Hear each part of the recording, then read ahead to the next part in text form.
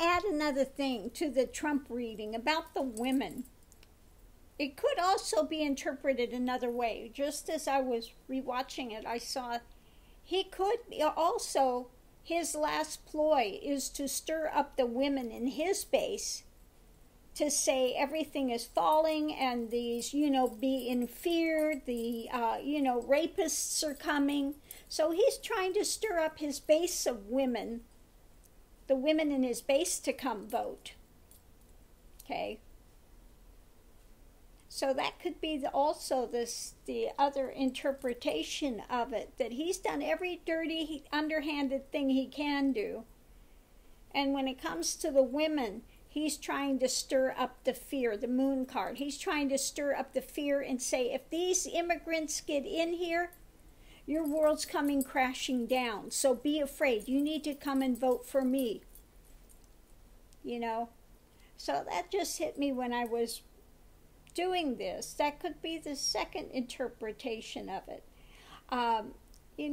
Most readings have a double-edged sword to it. Okay? But the other edge of that sword is with that talk that he's doing, it's stirring up the other side, the women on the other side that say, oh, heck no, this country is founded on our immigrants and we're not being, this is going to make your house fall. So that's the other edge of that sword. So on one side, we've got the Trump saying, be afraid, women, be afraid. Those rapists are coming. The rapists and the MR16 and all of those people are coming. Be in fear for your lives. You need to vote for me. And on the other hand, the women are rising up and say, we've had enough of your stuff and your tower's going to fall. Okay? So again, reading the cards is not always so black and white. It's always like a double-edged sword. There's the positive and the negative in both of the readings. It's like I say, the yin-yang. In every darkness is a seed of light, and every light is a seed of shadow. Okay?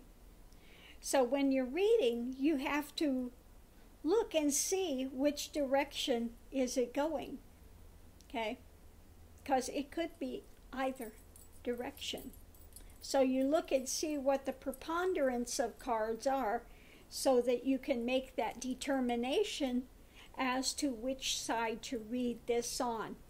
But in this case, I think it can be equally in the center of this one, that he's trying to stir up his base in absolute fear and dread. And the other one sees that women are rising up and we're going to tear down your house because we've looked at all the, lies and all the drama that you put forward. Okay?